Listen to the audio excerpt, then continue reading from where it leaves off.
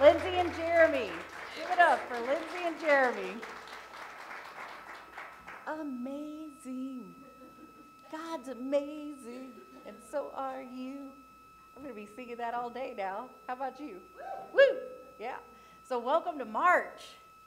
And doesn't it feel like June? I mean, for real. I mean, it is so gorgeous out there. And think about all the flowers that are coming through. It's just wonderful. Talk about living in the moment.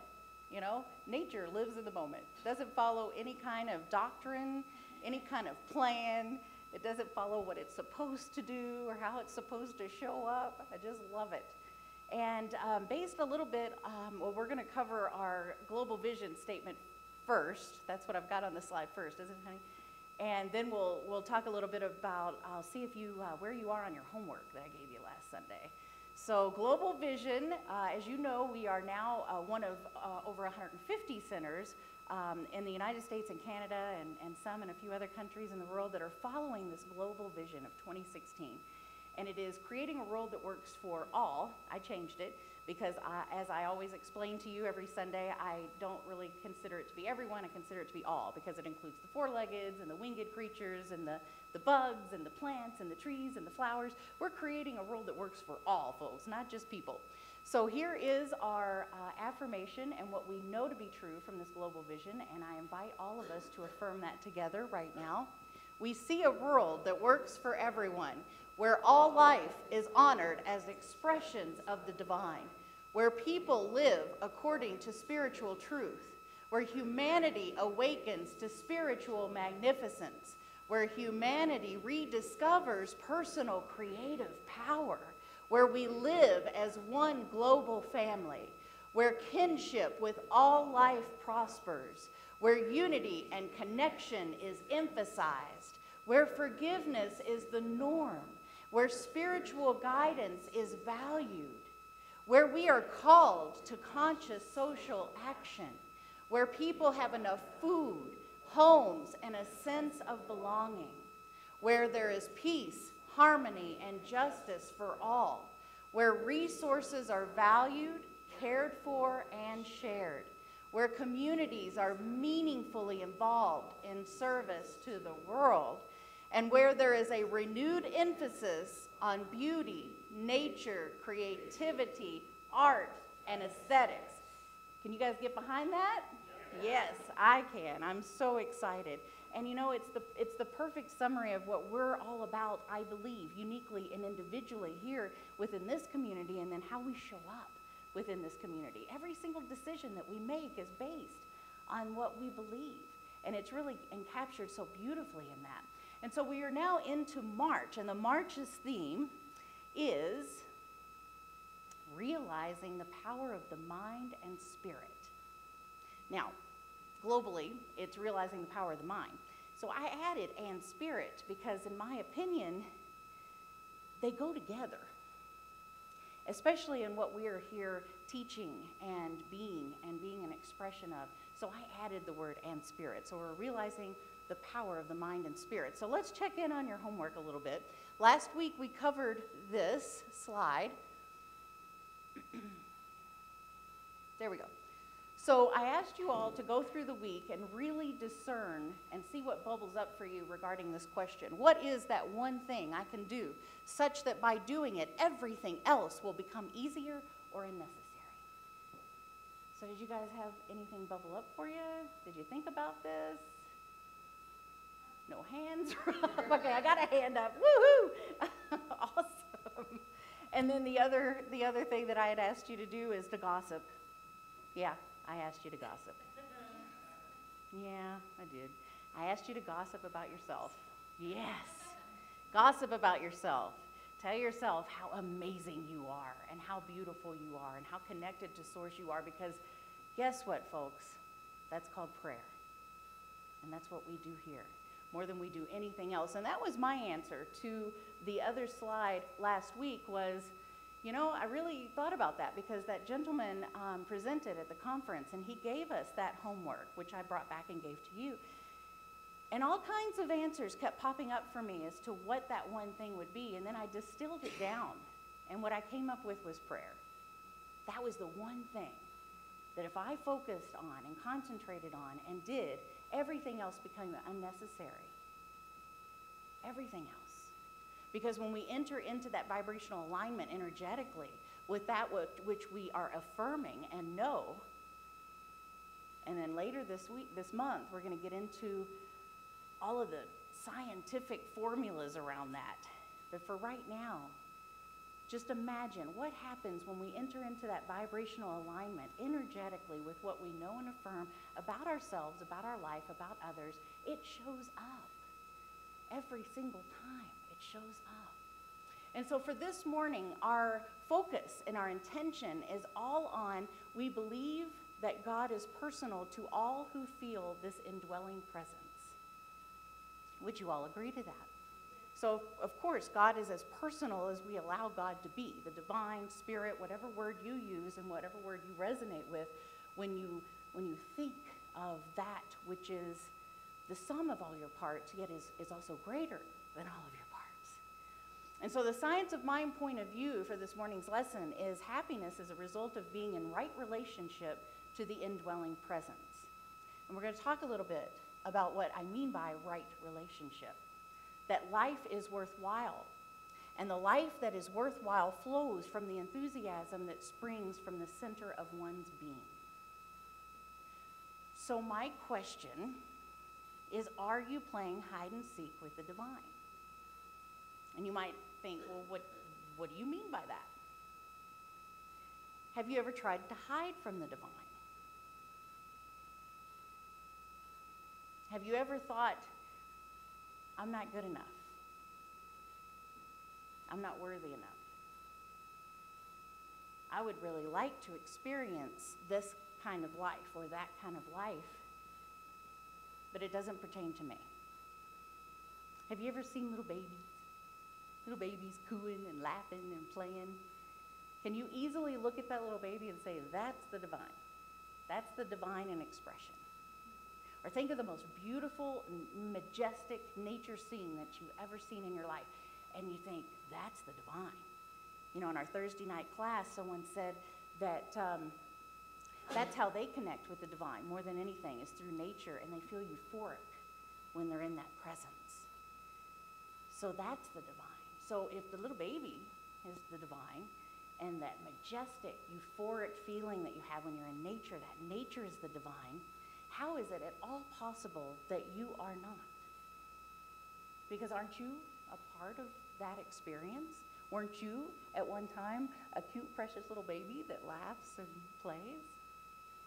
Yes. And we are a part of that majestic nature, that majestic look of nature. We're all a part of that. And so what I want to know is, raise your hand if you've ever hidden from the divine. And how did that feel? Not good. Separate, definitely. So this is really funny. When we play hide and seek, or when little kids play hide and seek, haven't you ever discovered that if they can't see, they think nobody else can see them? Have you ever noticed that? So I'm going to show you some examples of that. There's one. He is definitely hiding here. We don't know. Where is he? Where is he? He's not there. Next one. So here's a great example. As long as the face is covered, right? Usually it's the face that's covered. Now this one took a little bit of a different tactic there. The body's covered and the face is showing. I just laughed so hard when I saw that. But I would imagine they're all playing hide and seek. They don't want to be found. And then, you know, animals do it too. I love this. As long as you can't, if I can't see you, you can't see my face, you don't know I'm here. I just love it. So when we hide from the divine, this is my favorite. This was my favorite. Absolutely. Can't see me. Hiding from the divine. But what did we notice that was true for each one of those slides? We could see them, right? I mean, it was obvious that there was a child or a body or legs or a face there. We can see them. The same thing is true. We may think we're hiding from the divine because we are telling ourselves this false belief in the moment that we're not good enough or that we're not worthy. But that doesn't mean that the divine's any further away from you. You know, that sign that's put up every now and then, if God seems far away, who moved? You know, our consciousness moved, our belief in the divine moved. But we can move close and just as quickly as we moved away. And folks, that generally occurs because of what I'm happy to report is I don't think is the norm anymore consciously on this planet, but for a while, for a long while, we've been fed all of this religious doctrine, that there is this thing we must do to get closer to God, or there is a certain way we're supposed to act, or a certain particular ceremony we're supposed to do, or we're supposed to, you know, get on our knees, bow down to a particular person or a particular faith. I know that we all know in this room that that's just not the case. Now, I'm not dissing those particular religions, because anything that ignites the spirit and the belief and the insight of the divine within someone, I support that wholeheartedly. But we've kind of cut to the chase. We know that there really isn't a particular action or a particular doctrine or a particular book that we have to swear allegiance to or follow to be closer to the divine. Because what is the thing that we know more than anything? And I'm going to ask you this question. Where is the divine? Where's the divine? Let me hear you. Everywhere. Does that exclude you? So what are you saying? The divine is within you. The divine is within you. All the time, or just Monday through Friday? Just asking. Just on Sundays, right? Just on Sundays. So all the time, the divine is within you. Do you know how awesome that is? Do you know how powerful your ability to have the divine show up in your life every single moment, how powerful that is when we hold that front and center at all times? Now, there are times when we play hide and seek with the divine, and we find that, I have found that external situations and circumstances tend to cause us to enter into that game. But let me tell you, folks, you are it. You are always it in that game. You are always it in playing hide and seek with the divine. I know that there's times when we seek the divine, when it feels so far away and we look everywhere. That's where we're seeking for it. And sometimes we do it frantically. Outside of ourselves, we do that allowing, that begging, that pleading for directions, that pleading for guidance, that handling of our own innate, beautiful power over to these outside forces, and we look to the outside forces to give us the truth that we already have within us. And it feels like that we're just never going to quite make it. It's like being really, really hungry and thinking that we're eating, but we're really just eating air. It's kind of like eating rice cakes. You guys remember rice cakes? That was like eating air. Yeah. So you know what I'm talking about? You know, think about a time when you're really, really hungry and you're eating air. That's not going to satisfy you, is it? No, it's not. It's not going to satisfy you at all. And so in our lesson today, the whole reason why I'm bringing this up is that our ability to feel happiness, our ability to feel in sync with those beautiful powers of nature, the majestic, the euphoric feelings, that ability to feel that way is in direct relation to how much we know, affirm, and live and express that belief that the divine dwells within us. Because if we truly know that the divine dwells within us, how would we show up? How would we speak to ourselves? How would we gossip about ourselves? How would we pray? How would we affirm about all things and all people? So let's go to the next slide. Rumi, love Rumi. This isn't our Rumiism for the day, but this is good. I looked in temples, churches, and mosques, but I found the divine within my heart. Folks, that's where we find the divine. I guarantee you that if you think it's about looking outside of yourself, you will forever be looking for it. We find it within ourselves. So let's go to the next slide. People do not need to be saved or rescued. People need knowledge of their own power and how to access it. Do you have knowledge of your own power? And I know you do, because when I asked you where is the divine, you all agreed that it's everywhere present. And I said, does that exclude you? And you guys said, no. So I know that you know where it exists. The tricky part is, do I always know how to access it in the moment when I'm feeling challenged? Do I always know how to access it in the moment if I'm feeling stressed? Or if I was holding a particular expectation of how something's supposed to be and it's not that way, and then we feel separated from our source, separated from what we know is to be true. Next slide, please. We are already in the presence of God. What's absent is our awareness. So what can we do? I mean, it's great, it's easy, wonderful, isn't it? When we're sitting in this room and we're singing the songs and we're hanging with our peeps and we're loving getting to see everybody and we just so feel the presence of the divine. And we are on it and we're in it and we're swimming in it.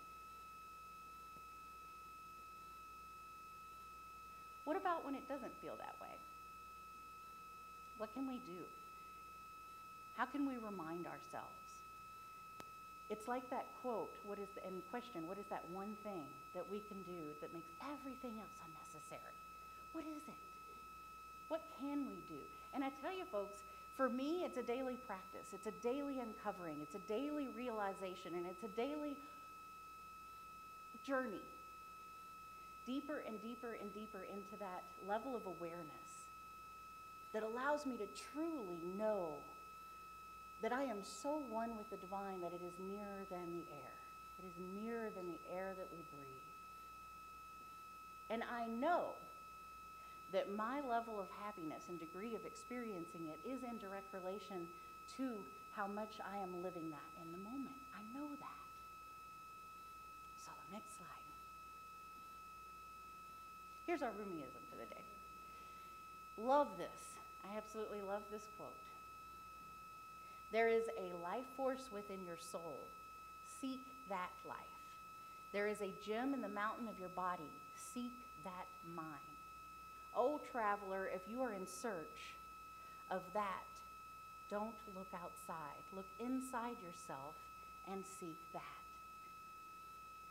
So I am inviting all of us to have that be our habit. That we seek ye first the kingdom of the divine within us. I know that it's not the usual and not the norm. I'd like to become the usual and the norm for me. But I know that when I am in that midst of feeling a sense of separation or something's blowing up or something, you know what it is. It's life. You know what that is. What if our habit was to go within? And I know a lot of you do that prayer and meditation. Foster, he's a wonderful example of that. Just love this man. He is like a walking embodiment of prayer and meditation. So seek ye first inside. That presence dwells within. Let's go to the next slide.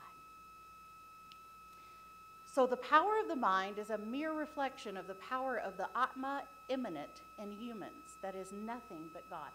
And Atma immanent is from the Upanishads. And it basically means the air, the breath of God, all of life. And I just really love that quote because it goes great with the next one. But it says here, that is nothing but God. So the power of the mind. So let's just really distill this for a second. The power of the mind. So let's move into the observer. The observer that's hearing my voice, that's sitting in your chair, that feels the chair. But there's this observer part of you that is observing the power of your thoughts right here and now, is a mere reflection of the power of the divine in humans that is nothing but God. So let's go to the next slide. I love this.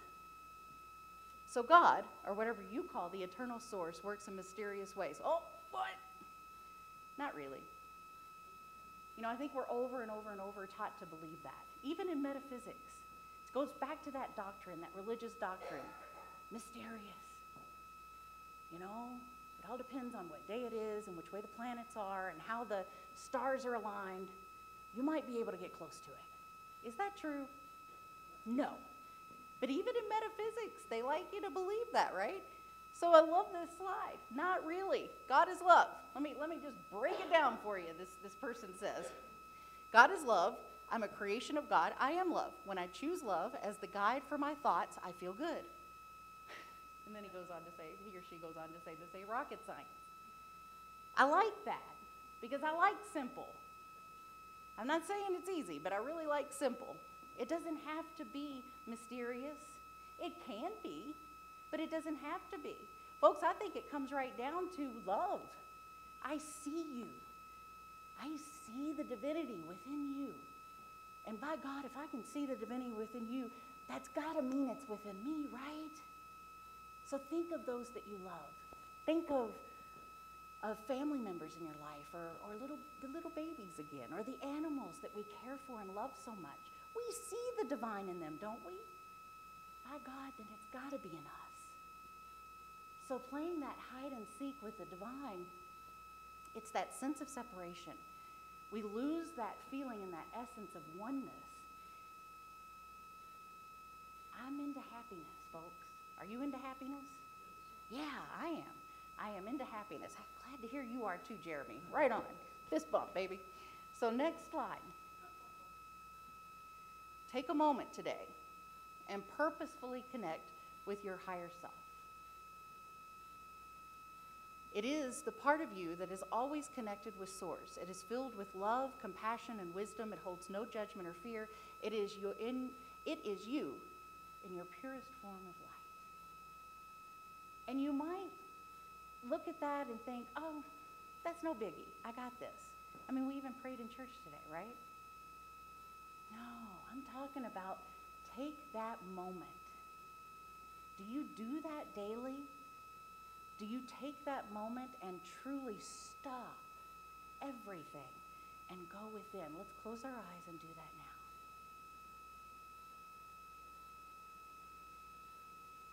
So just take a moment and connect with however you resonate with the divine that is located at the very center of your being, and become even more familiar with it than you've ever been before.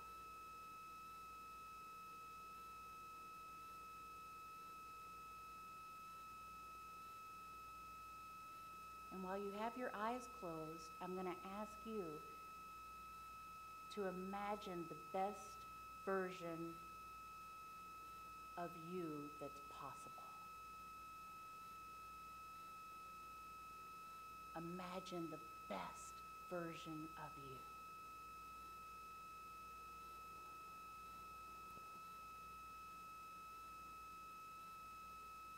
That's who you really are. For you to be able to imagine it, that is who you really are.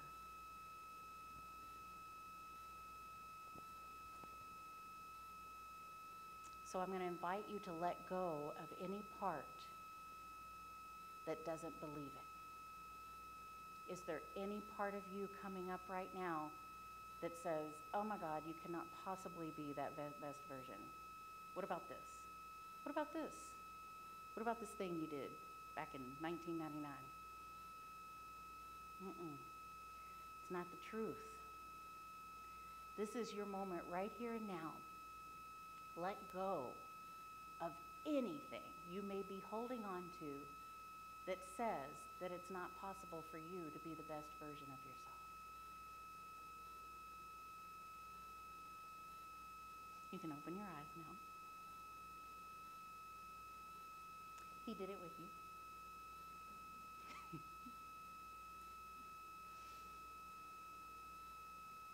So happiness, it's a beautiful thing. The Science of Mind view on happiness is being in right relationship with the indwelling presence. So think about that for a moment. What do I mean by that? To be in right relationship with the indwelling presence. I think that's probably pretty personal. It's probably pretty unique for each one of us. But think of how important it is to stop and reflect on that. What is my right relationship with the indwelling presence that we have already established this morning is within us, within me, within you. What is that right relationship? Is it playing hide and seek? Probably not. Is it debating? Arguing? I know that's the best possible version of myself, but nope, it can't possibly be because of this, this, and this. That might not be the right relationship either. I'm just asking. Happiness is the result of being in the right relationship with the indwelling presence.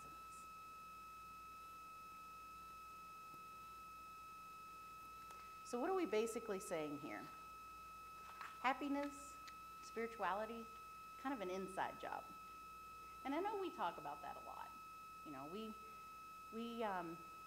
affirm, we poetically state it a lot of times that big beautiful house or the big jewelry or whatever it is that you're after, whatever that might be that catches your eye, that's wonderful, and that's a unique way that you're expressing yourself, and that's beautiful. Yet we all know that that's really not going to bring you happiness, right? Well, do we know what's going to bring us happiness? Do we truly know? Let's go to the next slide. So that was kind of in addition to the other one. Let's go to the next slide, please. There we go. Your complete happiness is inevitable. I've got really good news for you, folks. It's kind of like this. You can block the sun with your hand, but the sun is still there. So it is with universal truth. It's always there, whether we recognize it or not. So the worst case scenario is that you're just delaying your own happiness. That's the worst case scenario. You can run, but you cannot hide. You can play hide and seek all you want with your innermost presence of the divine that we say is the true, that right relationship is the true experience and expression of happiness. You can run all you want, but it's there. It's there. And all you have to do is come into awareness with it. And awareness is a wonderful, beautiful thing. You know, there's this story about this little girl in art class that was drawing, and she was really into her drawing. And the teacher was walking around, and the teacher looked down and was like, "Hey, Sally, what you drawing?" And Sally's like, "I'm drawing a picture of God." And the teacher goes, "Well, Sally, nobody knows what God looks like." And Sally goes, "They will in a minute."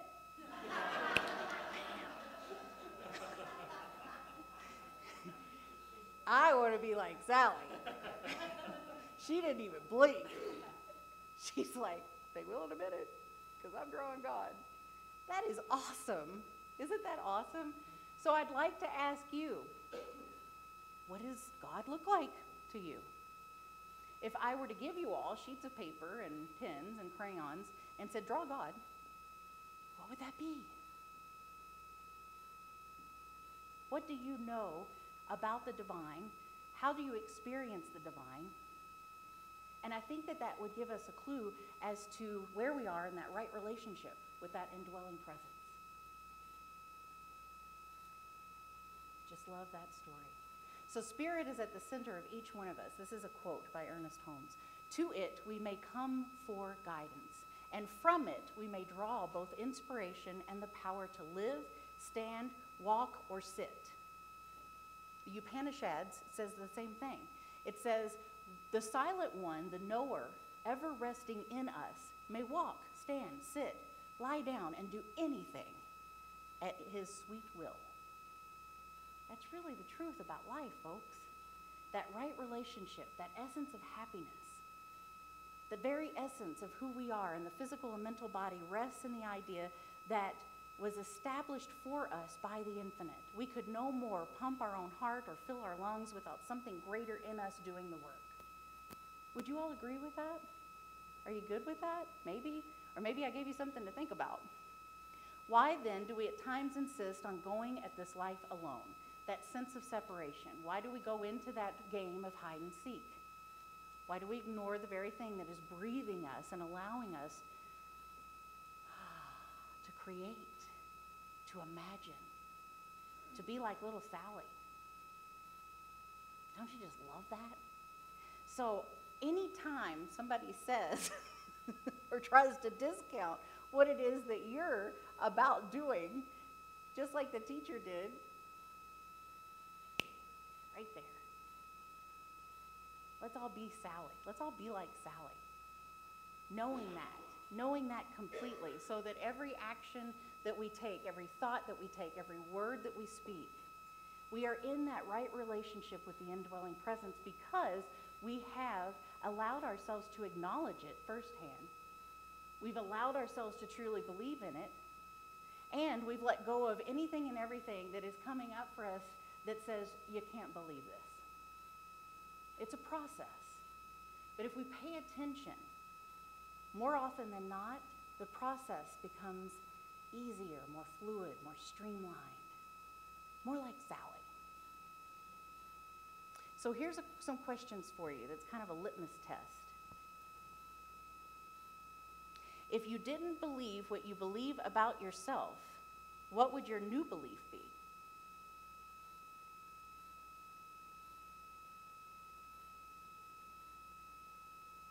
And do you believe that you can be that way? Some of you may say yes. Some of you may say, I don't know.